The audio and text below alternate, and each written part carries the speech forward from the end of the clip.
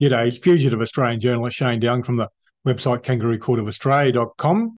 Governor-General David Hurley is friends with National Anti-Corruption Commissioner Paul Brereton, and that creates an issue given there's corruption allegations against David Hurley. And I'll get to that in a minute, but the purpose of this video is to show you a number of pictures, because they say a picture's worth 1,000 words, and you're going to see pictures of David Hurley and Paul Brereton, and also Catherine Campbell, and that's how I come across this. I was investigating Catherine Campbell and her relationship with Paul Brereton, because Catherine Campbell's one of the robo-debt fraudsters, and she's been exposed for being corrupt.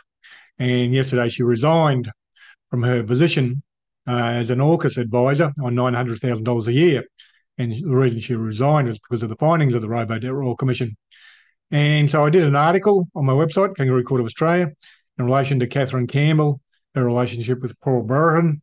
But in investigating that, we've come across David Hurley and his relationship with Paul Brereton, and also Catherine Campbell.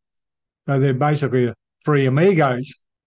Anyhow, firstly, just quickly on the corruption allegations against David Hurley that relate to a $18 million fraud scheme. And I'll read out what I wrote on my website in August 2022 in an article titled "GG David Hurley had more meetings in 2021-2022 with the CEO of the fraudulent $18 million charity than Scott Morrison."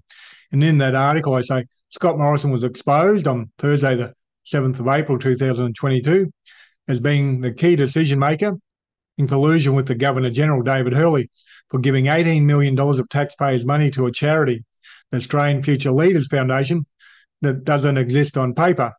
The Australian Future Leaders Foundation is reported to have no office, website or staff apart from 3 directors. Now, what's important there is that people are still following up on that issue.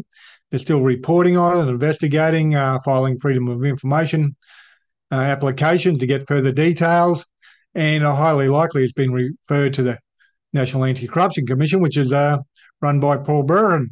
He's the commissioner. So let's have a look at some of the photos I've found and the story they tell. Now, the first photo is Paul Brereton, Catherine Campbell and John Brennan, who was Catherine Campbell's husband. And as you can see in the title there, it's a general meeting, formal dinner from the 29th of October 2022, so not even a year ago, at the Orange Ex-Services Club. And in that photo, you can see Paul Brereton in the middle, third from the left, and third from the right is Catherine Campbell, a robo-debt fraudster, and second from the right is her husband, John Brennan. Now, the next picture is from the Sydney University Regiment Facebook page, and they uploaded on December 2022. When it's actually from, I'm not too sure, but it is from 2022, I understand. And you got all 3 there. On the left, you got Paul Brereton, the National Anti-Corruption Commissioner. In the middle, you got Governor-General David Hurley, and also in the middle, next to him, is Catherine Campbell. So that was uploaded in December 2022 on the Sydney University Regiment website, and it's only from last year. So once again, they're socialising on a regular basis, and so they obviously know each other well. Now, the next picture is from the 5th Brigade, Australian Army, 2016. It was uploaded, so what year it's exactly from, I'm not too sure. I think it is from 2016. You got Catherine Campbell and David Hurley. Now, this next picture is also from the 5th Brigade, Australian Army Facebook page, and it's actually uploaded on 2016, but it's a picture from 2008. And you got all 3 there. You got the Governor-General, David Hurley, who was then Lieutenant General David Hurley in the Australian Army. He's a former Chief of the Australian Defence Force, David Hurley is, from I think 2011 to 2014 when he retired. And that picture was uploaded in 2016 when he was the Governor-General of New South Wales. And in the middle there is none other than Paul Brereton, the National Anti-Corruption Commissioner. And beside them is none other than Catherine Campbell. So it raises a question, has Catherine Campbell been referred to the National Anti-Corruption Commission for criminal charges, say for perjury at the Royal Commission? She was clearly perjuring herself, ducking and weaving, lying and deceiving. Or she might have been recommended for criminal investigation to the Director of Public Prosecutions. We don't know what's happened because they've kept that in secret for whatever reason. And there's no legal basis to keep it secret. Catherine Holmes, the Commissioner of the Robo-Debt Royal Commission, shouldn't have done that, and she knows it. The claim that it might somehow impact on a fair trial for the people she recommended criminal charges against is bullshit. The New South Wales Anti-Corruption Commission names the people all the time.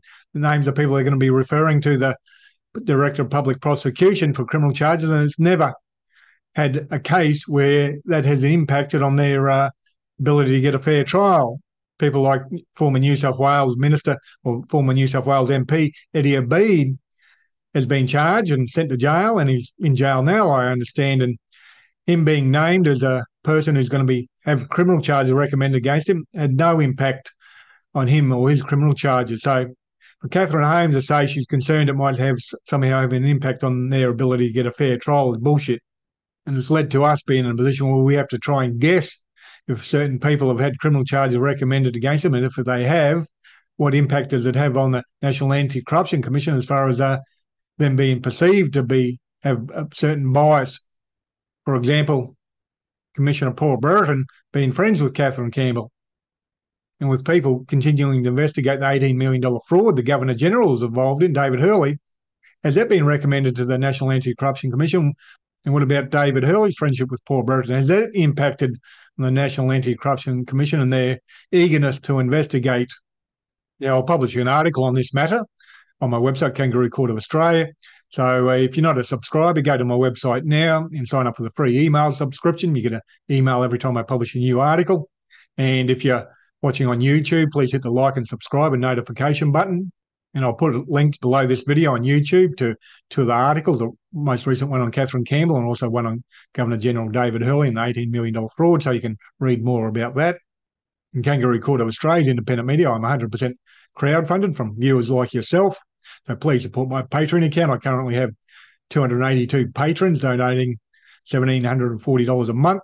You can donate any amount, $3, $5, $10, $15, $20, $30, $40, $50, whatever suits your budget.